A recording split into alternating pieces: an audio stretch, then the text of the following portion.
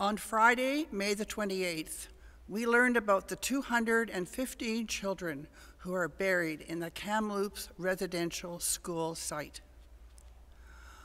On that afternoon, Justice Murray Sinclair spoke to a group from the Antler River Watershed Regional Council, the Western Ontario Waterways Regional Council, and the Horseshoe Falls Regional Council of the United Church of Canada.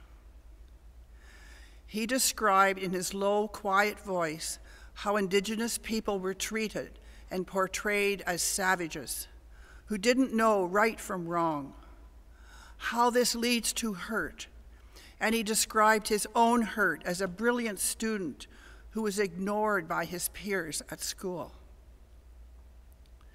He related how the government set up residential schools as training centers so Indigenous children could be taught to do menial work, but were not allowed advancement. When Indigenous children and youth overcame these limitations, new laws were passed making their participation illegal. Churches ran many of these schools. Murray Sinclair says, churches have a role to educate members about the history of residential schools, that our churches need to know and be fully immersed in the story of residential schools, that we must not forget the story, and we need to advocate for change. Churches need to be there to be called upon. They need to show up.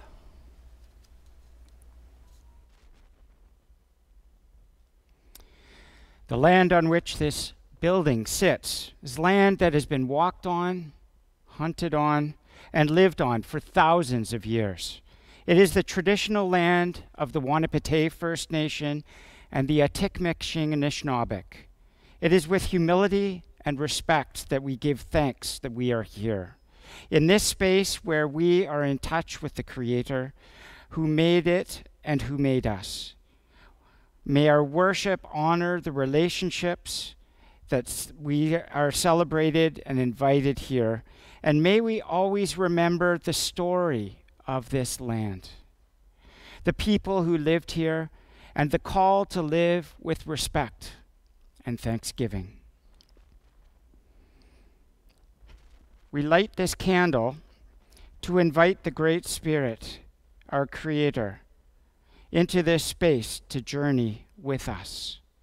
We may be challenged, we may feel wounds opening up, but may we know that we are not alone on the journey. Let's join our voices with the leadership of Eric and James as we sing, "Many and Great, O God, are your works."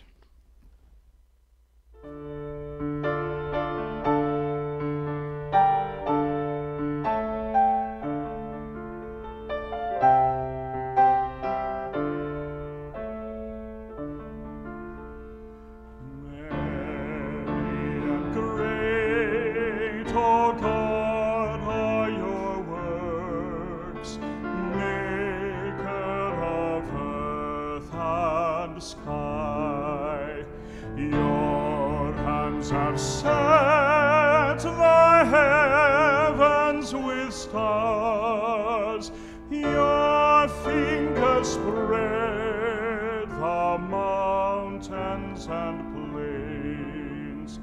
Lo, at your word the waters were formed, deep seas obey your voice.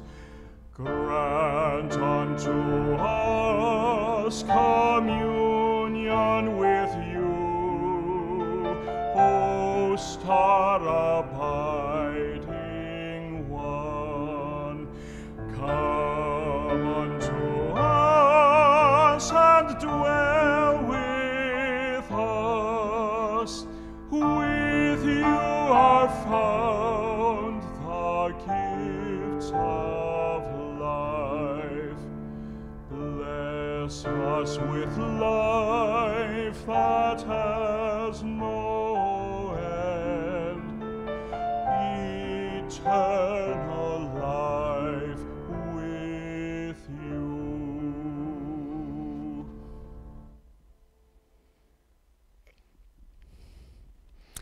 Good morning and welcome to St. Andrew's United Church, a community of faith in Sudbury, Ontario, Canada.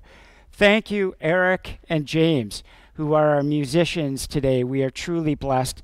Thank you also to Suzanne and Natasha and Sylvia, and of course, Roger and Malone, who are always the able technological gurus. So this is an important day for Christians across this land, as it is a day where we reflect on and give thanks for the significance of Indigenous peoples who cared for this land before settlers arrived. We will pray, we'll hear readings, and watch the Sudbury premiere of a powerful film that was produced in collaboration with the Manitou Intentional Learning Community and the Regional Council Right Relations team. The readings this morning will actually come from different sources than we are usually accustomed to. These will be Indigenous voices. One book, Speaking My Truth, Reflections on Reconciliation and Residential School, has a couple of voices, stories from there. And the book that many of us have read in this community of faith, Embers, a powerful book by Richard Wagamese. So thank you for joining us on this continued journey towards reconciliation. It is not the beginning, and it certainly is not the end. Did you know that you can actually send us messages on YouTube as you watch this video? I'd love it if you could try by posting your feelings, your thoughts on the YouTube, on this YouTube video, so we can hear from you. We will be doing more of this interacting as months go ahead, but we would love to hear what you are thinking as we reflect on this very important issue of right relations with Indigenous peoples. If you're joining us for the first time, we are thrilled to have you. At the end of this service, there will be information about how to contact us. You could contact us through our website, Facebook. Also, there's the good old email or a telephone call to Allison. If you haven't been in contact with us for a while, we miss you. We would love to hear from you, even if it's to hear that things have not been going well and we can support you. We want to know how things are going. Please reach out to us. We also have a virtual fellowship time every Sunday night at 7 o'clock. And actually, in 2 weeks, we've got a special announcement. We're going to have a picnic at lunch hour, but we'll give you more details next week. But tonight, we will be meeting at 7 o'clock. You need the link, so please find the name Diane, and email, and she will send you your Zoom link. Let's take a moment and just breathe.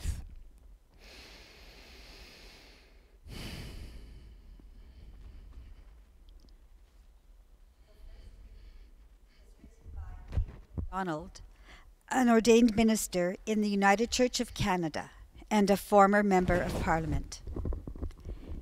Indian residential schools are among the most shocking and shameful realities in Canadian history. While the earliest schools predate the country of Canada itself, their full intent, impact, and reality virtually came into existence as Canada was being created. More than 100 of these schools existed for over a century in all parts of the country, yet many people have great difficulty believing they actually existed. From the vantage point of today, one is forced to ask, how did this happen? What was in the minds of government officials and church leaders? Today, many people are frustrated in their attempt to make sense of Indian residential schools. Land claim struggles, protests, and blockades, as well as the host of third world conditions that exist for so many First Nations, Métis, and Inuit people throughout this country. For some, the easiest explanation is to blame the victims. I believe, however, that if reconciliation is both our goal as well as our intended course of action, we cannot be satisfied with our state of ignorance and inactivity. We must begin by knowing what our real history is, what it means, and what it tells us about what we must do now.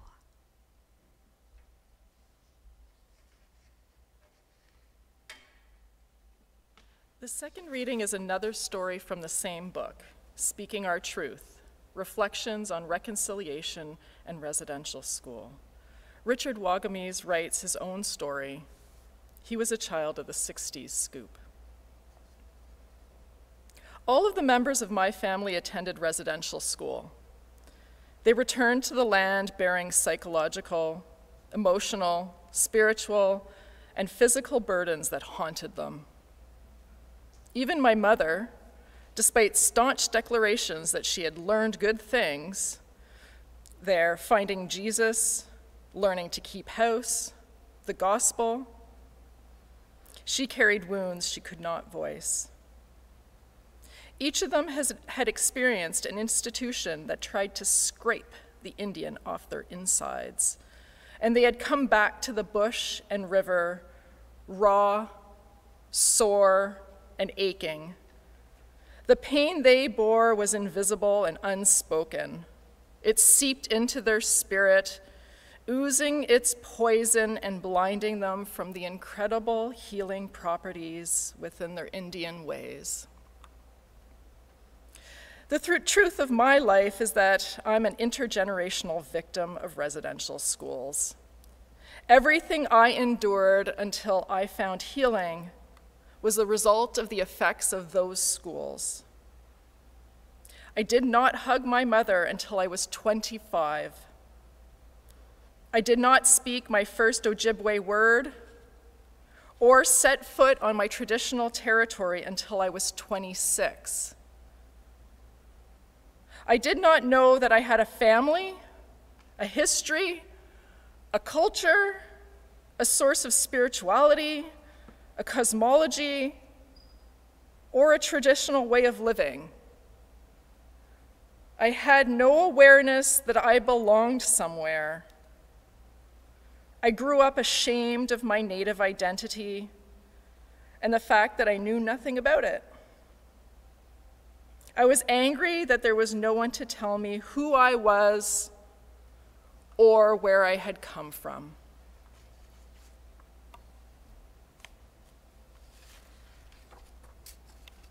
Richard Wagamese became a book, film, and music reviewer, general reporter, and feature writer for numerous newspapers and journals across Canada. He had a distinguished career in journalism and became the first Indigenous person in Canada to win a National Newspapers Award. He has been listed in Canada's Who's Who. However, 2 years ago, he committed suicide in Western Canada.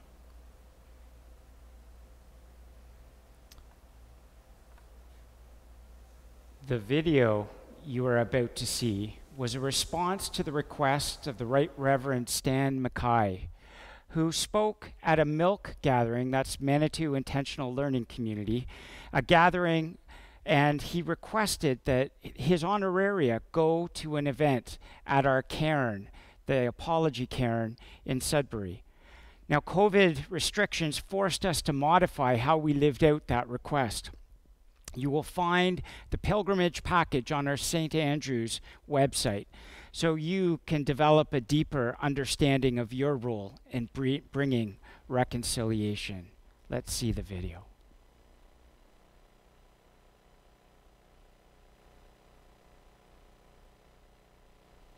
In August 1986, during the 31st General Council of the United Church of Canada at Laurentian University in Sudbury, Ontario, a teepee was erected by First Nations delegates.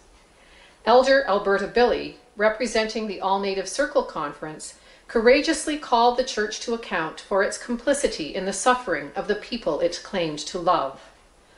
On that night, after typical United Church discussion and voting, moderator the Right Reverend Robert Smith sat with elders and offered words of apology on our behalf for the ways the church had contributed to the dismantling of a sacred spiritual path and the destruction of Indigenous culture. Another apology followed 12 years later, specifically for complicity in the suffering inflicted by the residential school system. As we know, apology is hollow without a conscious repairing of relationship. So to that end, the apology was received, but not accepted as complete. This cairn was built to remember the historic act and, more importantly, the commitment to reconciliation. 35 years in, we ask, how is our walk from apology to action progressing? Let's recall those historic words that light our way. To do for you a welcome song. This song was taught to us by Maggie Paul, who is a Passamaquoddy. It was given Anishinaabe words by the late Sarah Ganawabi, who is a longtime member of our group. We are singing it to you today to welcome you to this special event.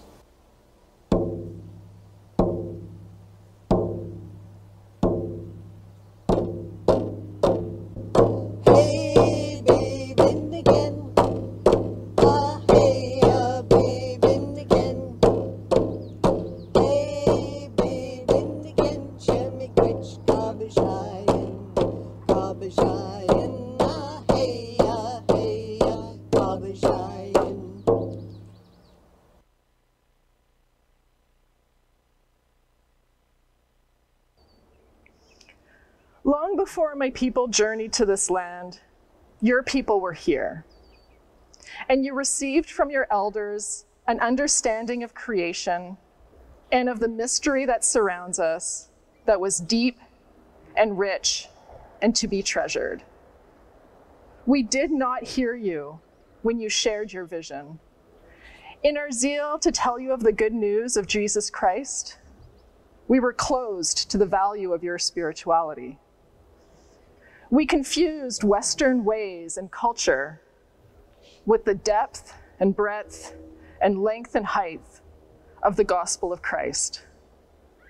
We imposed our civilization as a condition of accepting the gospel. We tried to make you be like us, and in so doing, we helped to destroy the vision that made you what you were. As a result, you and we are poorer. And the image of the Creator in us is twisted, blurred, and we are not what we are meant to be by God. We ask you to forgive us and to walk together with us in the Spirit of Christ so that our peoples may be blessed and God's creation healed. The apology was acknowledged and received with grace to be considered by the Indigenous Church before making a response.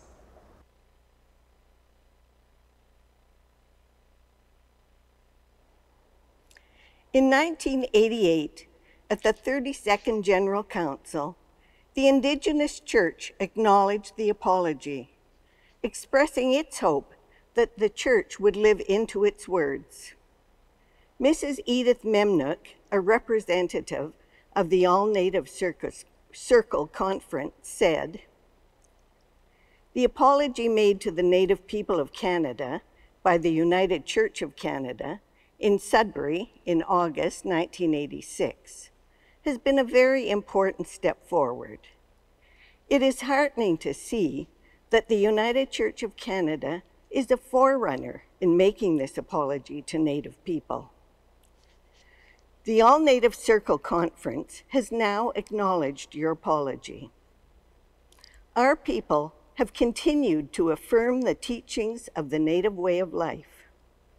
Our spiritual teachings and values have taught us to uphold the sacred fire, to be guardians of Mother Earth, and strive to maintain harmony and peaceful coexistence with all peoples. We only ask of you to respect our sacred fire, the creation, and to live in peaceful coexistence with us. We recognize the hurts and feelings will continue amongst our people, but through partnership and walking hand in hand, the Indian spirit will eventually heal. Through our love, understanding, and sincerity, the brotherhood and sisterhood of unity, strength, and respect can be achieved. The Native people of the All-Native Circle Conference hope and pray that the apology is not symbolic, but that these are the words of action and sincerity. We appreciate the freedom for culture and religious expression. In the new spirit this apology has created, let us unite our hearts and minds in the wholeness of life that the Great Spirit has given us. This exchange has been at the center of our work to make right this broken relationship, to bring about healing and new life, so that both parties can walk together and with God in a good way. Maxine McVeigh has been a leader for us in that endeavor, in Sudbury and beyond. She was here that night and shares the impact it has had on her life.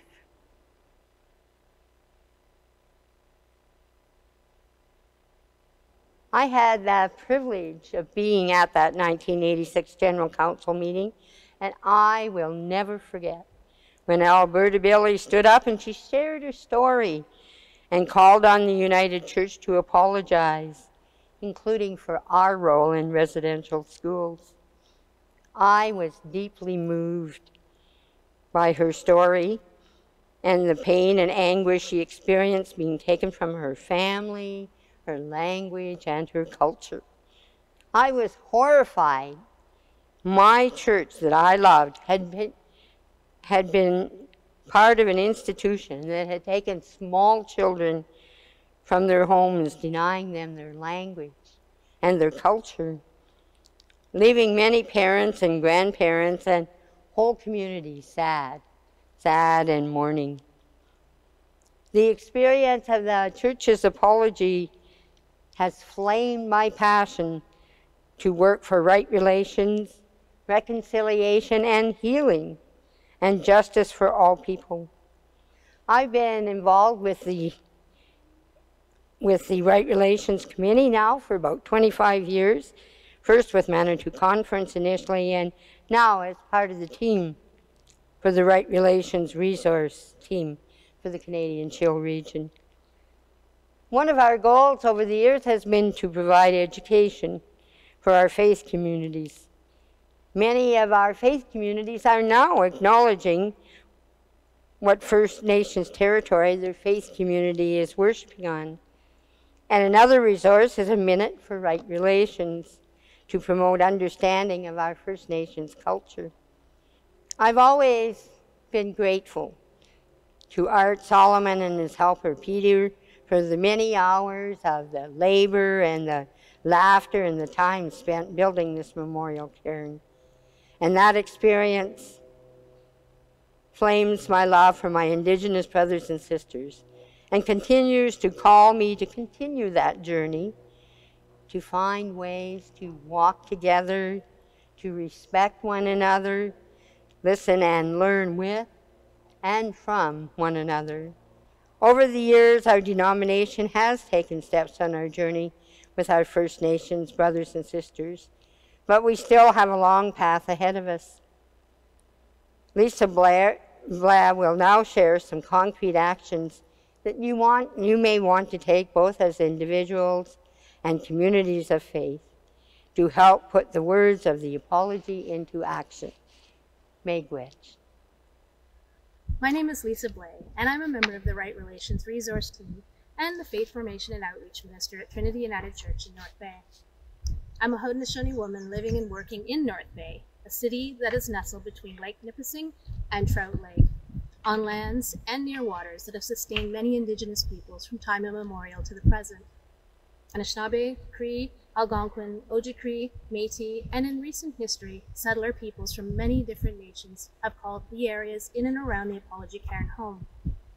As people of the Apology, we seek to live together in peace and friendship, honoring the treaties, seeking justice, and walking together in the spirit of reconciliation.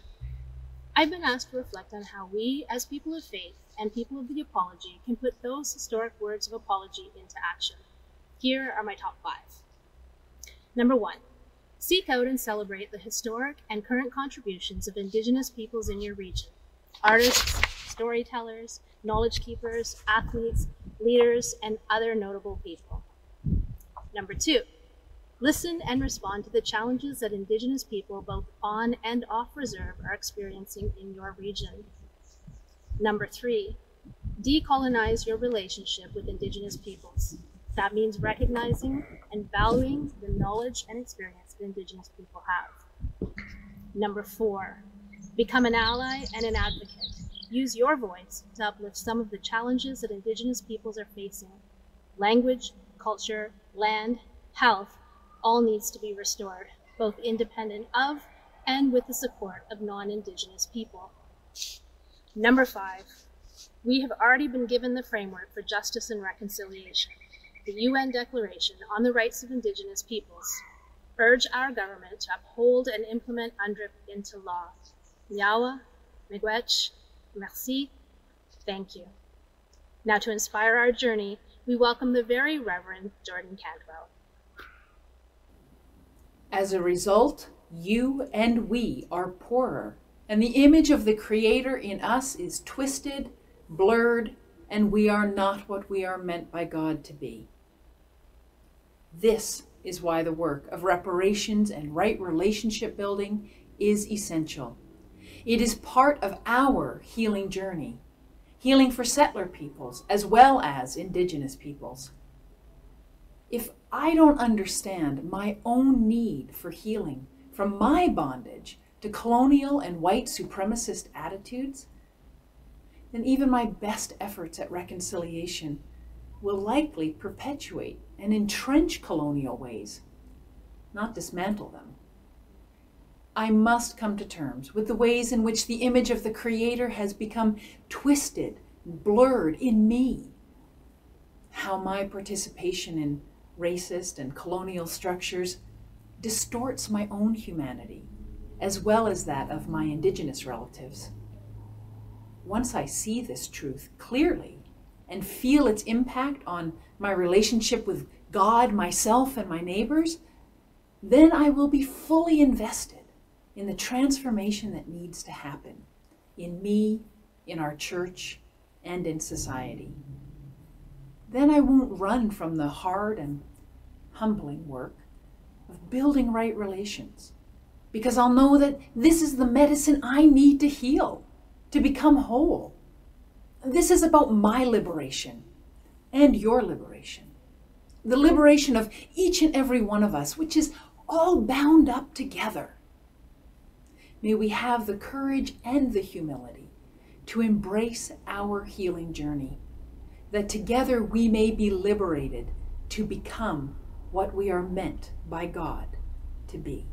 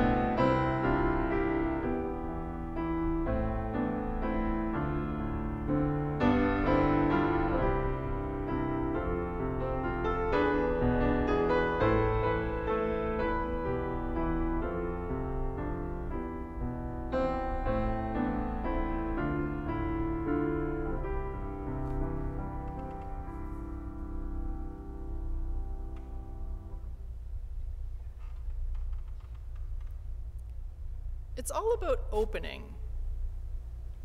When I open myself to the world and its possibilities, even its hurts, I become whole. But when I choose to close, my life becomes fraught with struggle. Everything I do becomes about shielding myself rather than inviting good energy to fill me. Everything is energy, so I try to let the negative pass through me rather than holding on to it.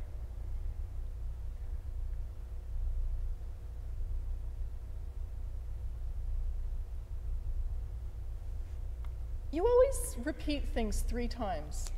Just the important things. Why? I hear you the first time. No, you listen the first time. You hear the second time. And you feel the third time. I don't get it. When you listen, you become aware. That's for your head. When you hear, you awaken. That's for your heart. When you feel, it becomes a part of you. That's for your spirit. 3 times. It's so you learn to listen with your whole being. That's how you learn.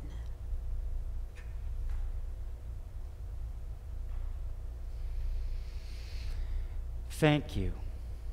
Thank you for receiving this message today, all of you who are joining us today. Message of liberation, reconciliation, the fact that the medicines that are needed for this land begin with us decolonizing ourselves. Big words, but important concepts. Our generosity has so much possibility when we begin to do that decluttering of our hearts and our souls. So thank you for all your generosity towards St. Andrew's, but I hope and pray that we all may take in this message and realize that we could be so much kinder, more just people if we listen to the voices we have heard today. I hope that you will join me as we offer our gifts, and it's not just our money gifts, but thank you for the support to the church. We need that, but as much we need your support and partnership and help as we make this journey towards reconciliation. So I invite you, I'm going to hold my hands out, but I'm going to hold out my hands representing, symbolizing my giving of myself. And you're invited to do this as well as we pray. It is our privilege, ever creating one, to share from our individual bounties. On these plates and in our bodies are our gifts to the world. Money, commitment, thanksgiving. Thank you from the bottom of our collective hearts for all the blessings. Help us to work towards justice and reconciliation. Creator God, Great Spirit, whose compassion has been known in our lives more times than we can count, we open our hearts and our souls to the needs of our world. On this Indigenous Sunday, we acknowledge the great injustices perpetrated against those who lived on and cared for this land long before my ancestors and maybe your ancestors arrived. We pray that with compassion and determination, we will continue to be open to the huge impact of hearing the stories of trauma from residential schools, the 60s scoop, and the suppression of Indigenous culture. Source of life, you call us to relationships rooted in equality and respect. This day we covenant to be more aware of the racism that the Indigenous, Métis, and Inuit people of this country experience. We commit ourselves to raise our voices when we hear prejudiced comments, to guide others in the sacred direction of celebrating diversity that is your gift to the community. Creator God, bless us, help us, whether we identify as settlers or Indigenous. Help us in our healing. Help us to feel your grace as a summer breeze on our face on a hot summer's day. As our former moderator, Jordan Cantwell, said, the path to reconciliation starts with our own healing, our own liberation from the bondage of stereotypes and colonial ways of thinking when we think about First Peoples. Surround us, God, with your love. In the quiet of our hearts and through the witness of our beings, we pray thanks for your accompaniment on the journey toward individual and communal wisdom and understanding. Let us, who are church, stand in solidarity and true to Jesus' call to reconcile with sisters and brothers. God, in this quiet moment, hear our prayers for people that we are concerned about. And I include among them Marcel and Inga and their families.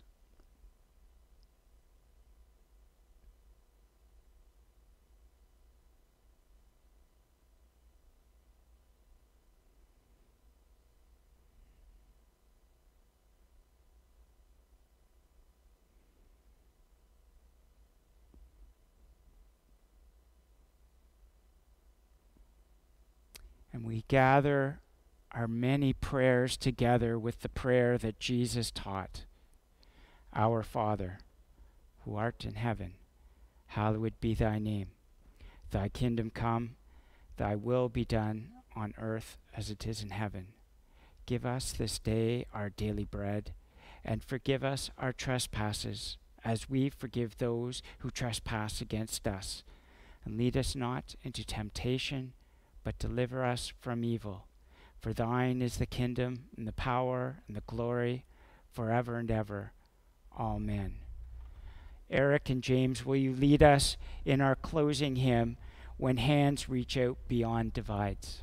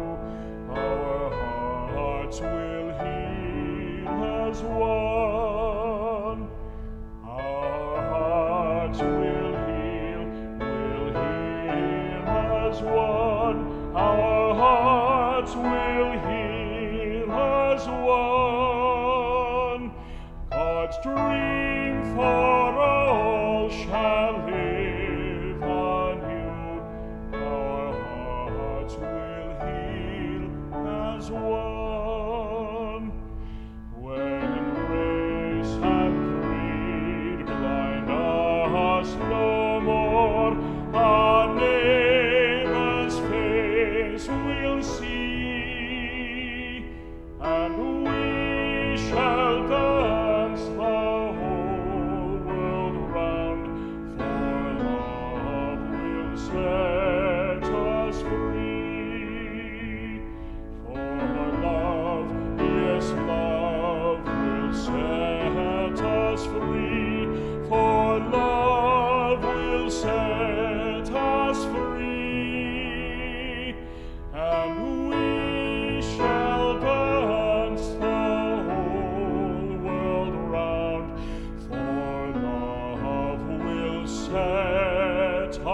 us free. So let us go now into another week, go into National Indigenous Day with the words of the Honorable Murray Sinclair in our ears. He says, "Churches, you have a role to educate yourselves about the history of residential schools. We are a treaty people, guided by the Creator. We will learn." Murray Sinclair calls us not just to hear the history, but to be fully immersed so that we never forget. Walking in the presence of Christ, we will earnestly seek to hear, listen, and ultimately to feel the history and our part in it as a colonizing church. He warns us to resist the temptation to fix people, but instead rebuild relationships. Finally, Sinclair says, understand, advocate, support, and show up when called upon. Holy Spirit, guide us. Grant us courage to do personal work and our collective prayer and work for reconciliation. Amen.